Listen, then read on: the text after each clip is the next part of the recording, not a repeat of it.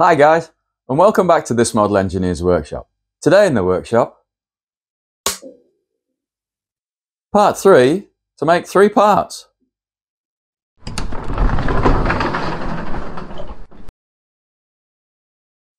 Hi guys, I'm the chef. Today we're going to get this video today, we're going to get this bloody brake shaft finished. It's a longer job than I thought. There's all the bits to put together and all the holes to drill. It wasn't an easy job. Not for me. I mean, I'm, as I say, chef by trade, model engineer by hobby. Now, as you can see, I've already got the roll pins cross drilled, but how did I get there? Right, well, I had the whole thing set up in the frames, which are over there, and the bearings and everything from the last video were in place. Put everything together, tightened up the grub screws. So you can see I've got grub screws there and there, there and there, 3 of them. Lined everything up, made sure it was all, these two at least are at 90 degrees or give or take to each other. These two are as close as I can get them. I made a mark on the shaft itself when everything was in the frame so that I could put the bearings in the right place and then still see that when these are all pushed up tight. So I had a mark here and a mark here. Set everything up again, left a little bit of play, maybe 1/2 mil, and tightened the grub screws down. And I'm now going to get, and then I put this in the mill vise on a packing piece and started to center up. You've seen me do that before, so I wasn't going to record that. So it was in the vise like this, these 3 pins pointing up, and then I was able to drill through, put these 2 pins in and keep them in register, and then do that one. But before I start taking this apart, which is the next job, let's jump over to another section in this video, and you'll see me drilling and doing this very last one here. All right, guys, let's get over to it. Okay, guys, so as you can see, brake shaft's in the milling vise. I've got a little piece of scrap underneath to act as a support, so it's not all the way down. Center drill, I've centered up on the center of the shaft. Just got this at 45 degrees this way. I've already drilled the other 2, as you can see over here. I've just got the roll pins in temporarily at the moment, because I'm going to have to yank them out shortly so we can shape the actual, put the shape on the brake arms as well. So, order operations, center drill, fairly deep, little 3mm drill all the way through. That's basically going peck, peck, peck, peck, peck, because you don't want this drill to jam there full of chips and break off. So he's hoping. I'm going to use a little bit of the old cutting liquid while I'm doing it. As you can see, like I said before, got the bearings. I've spaced them out according to the marks I made on the shaft itself, so we know that they're in the right place. I have allowed for about 1/2 mil end float once they're in the frames. Let's hope I get it right. And I'm going to record this in real time. It doesn't take long, so here goes.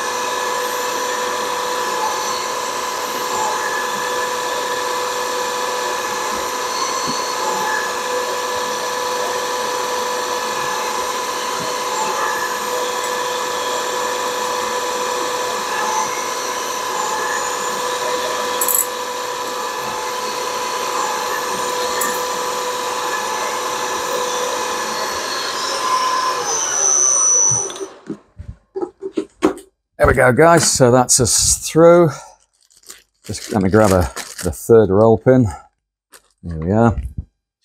Let's just clean that off. Get the chip swarf away, the chips. Let's take that drill out.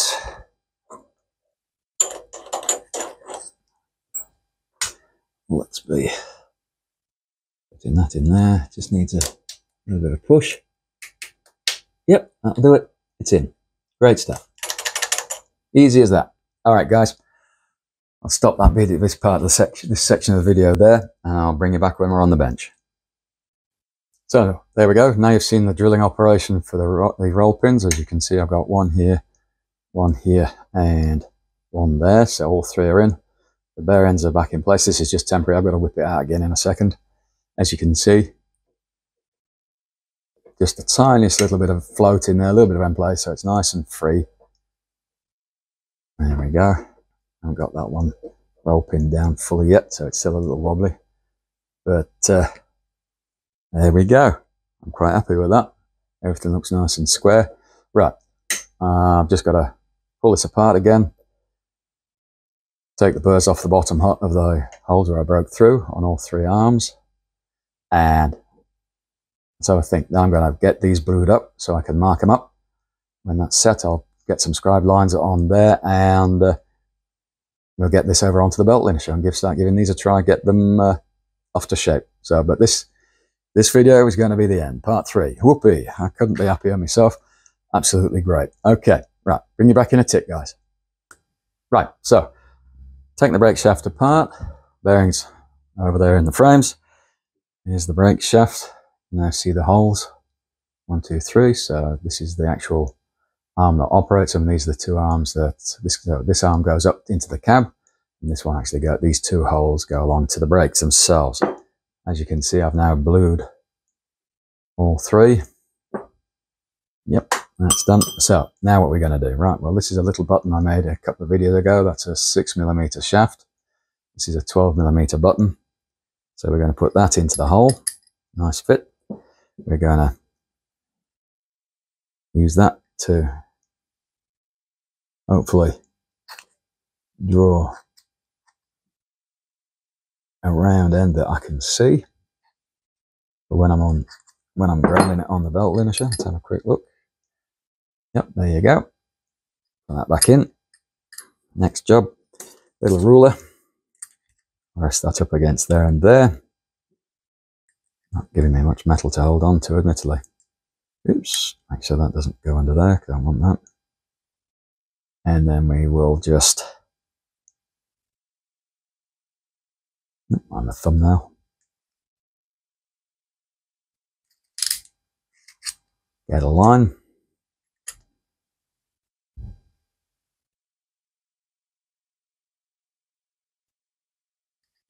And get a line.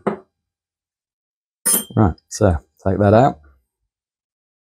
There you can see, did that move maybe? Have it underneath it, that looks a little bit, looks about right, yeah. Hold that down as well, let's have a look. No, that line is good. I thought it was a little bit inside, but anyway. Right, so belt linisher, take all that off, take this off, take that end off, take this off. Right, I've got that one and that one to mark up, and I'll bring you back at the belt linisher. Okay, over at the belt linisher, one of the arms in my hand. So take off these corners first, take it down to the size of the bush, and then we're going to be doing this for that corner, flip it round, do that. I've got a little pot of water there to cool things down, so it's going to get bloody hot. Then we're going to slowly start taking that away as well. Get it down to that line there. Then I'll do this side, and then all I have to do is just round off the top end. Right, it's going to get noisy, guys. I'm not going to show it all. I'll just show me getting started. Probably go as far as until I burn my fingers. Right, here we go.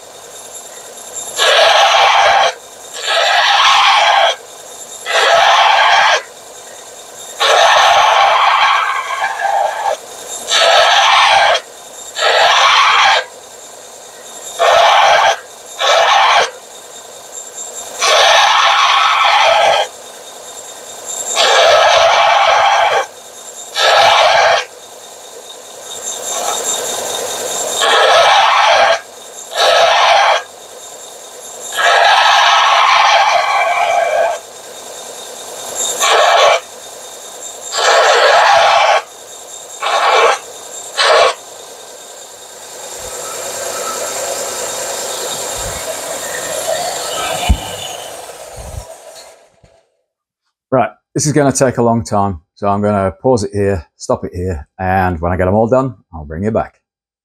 Righto guys, so that was a fun hour and a bit on the belt finisher. So as you can see now, they're all to shape and rounded off. I've just taken a little file to them as well, just to take off the sharp edges. Put the grub screws back in. Where are they? There, and there. So I'll just get this all back onto the brake shaft and in place, and I'll bring you back and show you what it all looks like when it's finished. Right, give us a tick guys, back in a second. There we go.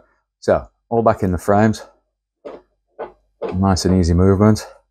This goes up to the brake handle in the loco. These go further down the locomotive towards the rest of the brake gear. And as this pulls upward, don't forget, up at the moment is down, and down is up. So as this pulls this way, it'll move all the brake rigging towards the front of the locomotive. So putting the brakes on, reverse this process, it'll pull them back, take the brakes off. Right, there we go, guys. Yeah, give it a second. Right, guys, that's it. Finally, we've got the brake arms finished. A bit more work than I was expecting it to be. Not only is it a case of making 3 brake arms, you've got to make the brake shaft and two bearings to go with it, and drill and tap for the grub screws and cross drill for the roll pins. But that job's done. So those are 3 more bits. Well, the brake arms are 3 more bits to go off with the rest of it when it all goes to the grip blasters, which should be very soon now, I hope. Anyway, starting to get a bit of starting to get a bit of flash rust going down on the bits that I've machined. This workshop's in a garage. Most of the time it's quite warm, some of the time it's a little bit cold, but obviously it's a little bit humid and moist here. So there's a bit of flash rust coming on, so I'd like to really get these frames into the primer. All right, guys, that's it for this. I'll call it a series. It's 3, 4, 5 parts, probably, if you put them all together. It's a hobby. I take my time. I'm not doing this professionally. So I'm going to call this video to a close by saying, as I usually do, if you can find it in your heart and soul to give me a like, subscribe, and maybe even hit the bell. Even if you're a watcher, please subscribe. We've just turned 500 as I'm recording this anyway. It was 500 on Friday and today's Sunday. Right, guys. So this is the chef signing out, and I'll see you again soon.